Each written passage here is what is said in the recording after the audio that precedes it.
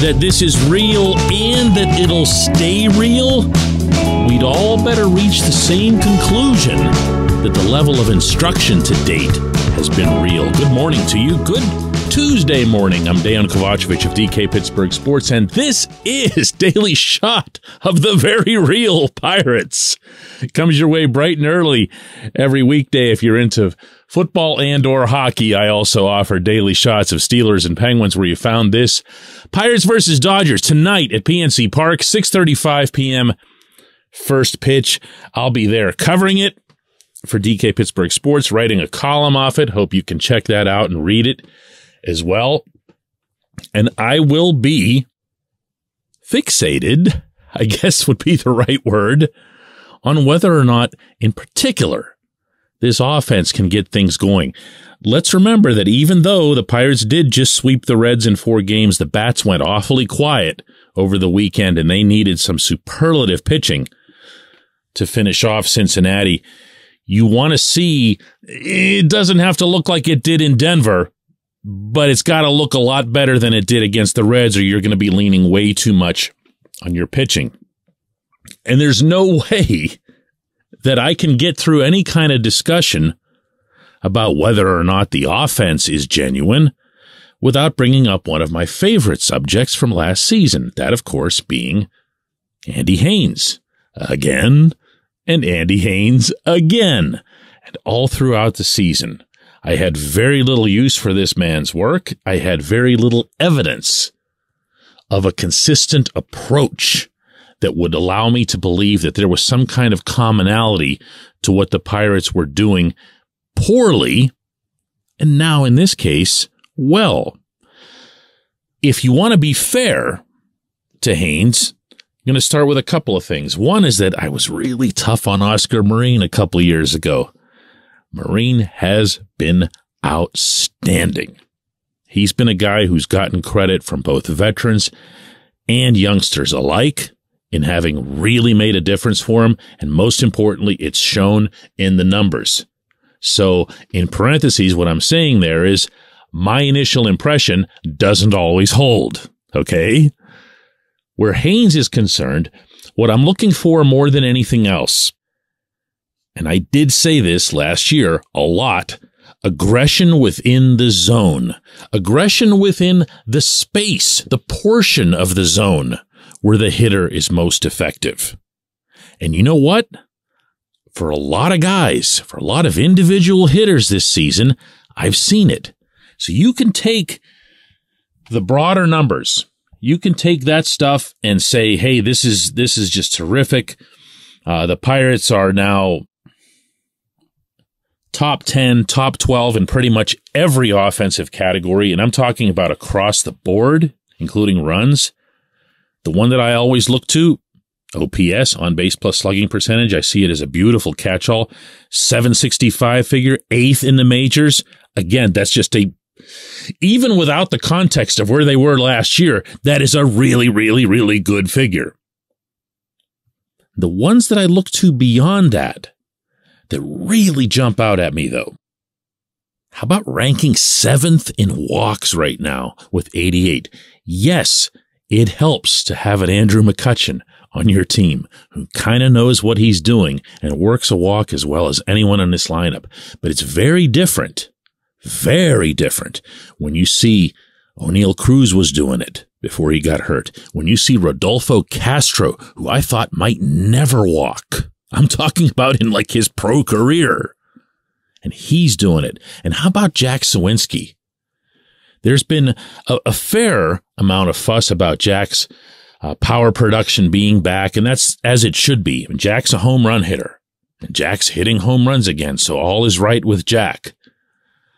But what is being missed, I think, by a lot of people is that in between all those Jacks are some walks.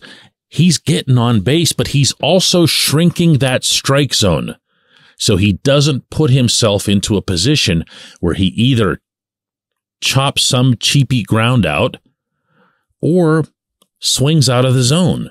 And we've seen both of those things from him in the past. That, to me, is a credit to Haines.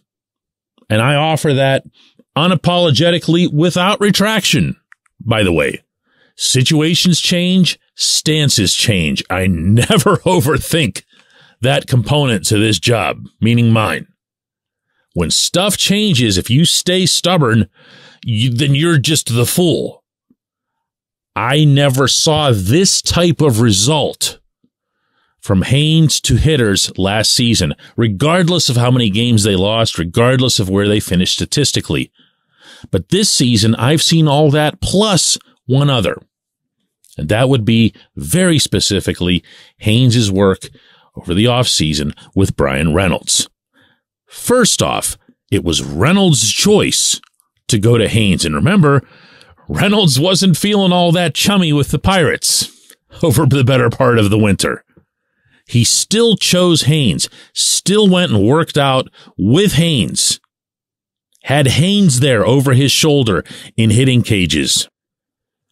And then he went through the spring looking like the best version of Bryan Reynolds, and then he went into the season looking like the best version of Babe Ruth before his recent slide. I will give credit for that. Obviously some to Reynolds, but also to Haines. See, this isn't hard. This isn't hard. Get the result, get the pat on the back. You know, from all of us, get the result. The Pirates are right now getting results, and that includes their two most important coaches under Derek Shelton. When we come back, J1Q. This portion of Daily Shot of Pirates is brought to you by our friends at North Shore Tavern, that's directly across Federal Street from PNC Park. It's home of Steak on a Stone, an eating experience, underscoring the word experience. The steak is brought to you partially cooked on an 800-degree stone, and you do the rest. It's a ton of fun, it's a great meal, and it's a baseball atmosphere like no other in Pittsburgh. North Shore Tavern, right across Federal Street from PNC Park. Your front door, your car, your bike, your computer, your gun. Safety is a habit. Every day you lock and secure your home and everything you want to keep safe. Gun safety and responsible storage are no different, and the best way to help prevent accidents, misuse, and theft. If you have a firearm, own it, respect it, and secure it. Visit ProjectChildSafe.org. Brought to you by the National Shooting Sports Foundation and the Bureau of Justice Assistance.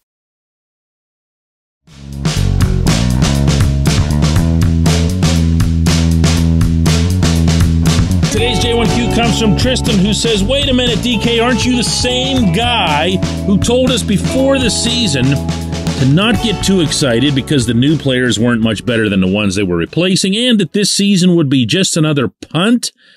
Is everyone just playing much better than expected, or what changed? Tristan, start recording, my man. Here it comes. You ready? Because I'm going to expect you to play this every time I hear this from anybody else. You're going to be the one playing it for them. You ready? Here is what changed. They changed. And I'm not even going to bash them for it. I'm not going to do anything retroactively for it because they changed their minds to make the right decision. What I was told, and not on some rumor level, okay, but what I was told by the people who run the Pirates was that 2023 wasn't going to be that year, and that they were going to treat it as such. Therefore, it is my job, as you know, to report these things, hence the term reporter, to the people who listen to this program, to the people who read my stuff on DK Pittsburgh Sports, and I did precisely that.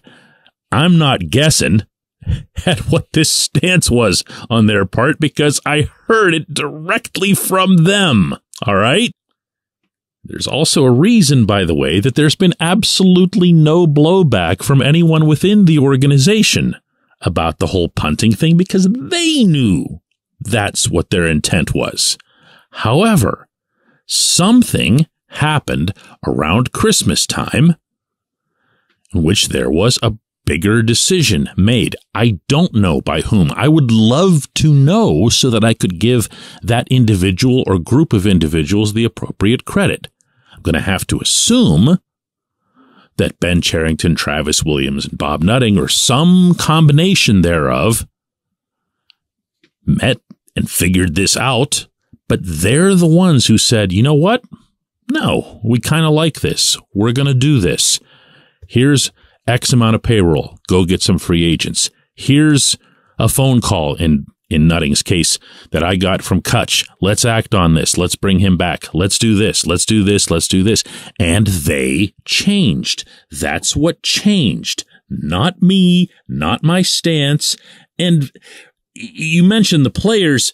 Well, yeah, the players have obviously been above and beyond. But even before what we saw occur through the first 23 games of this schedule, I was saying to you as far back as mid-February that they had changed.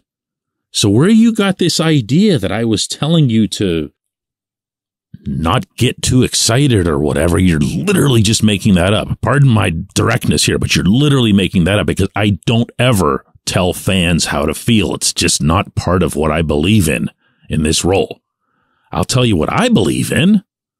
I'll tell you what I want to criticize. I'll tell you what I want to praise, but I'm not going to tell you how to feel. So I definitely wouldn't have told you to either A, get excited, or B, not get excited. That flat out didn't happen. But again, I'm going to stress here that the credit for this goes to the people who made the decision. Listen, there's a reason that I really, really, really hated the concept of the punt. There's a reason that I criticized it as I did. It's because I thought they had a chance to take a significant stride forward in 2023. I thought it'd be for the betterment of the franchise if they moved in that direction. And guess what? That was the correct stance to take in that circumstance. I appreciate the question. I appreciate everyone who listens to Daily Shot of Pirates. Again, I'll be covering the game tonight. Make sure you check out my written stuff on DK Pittsburgh Sports, and we will be here again tomorrow.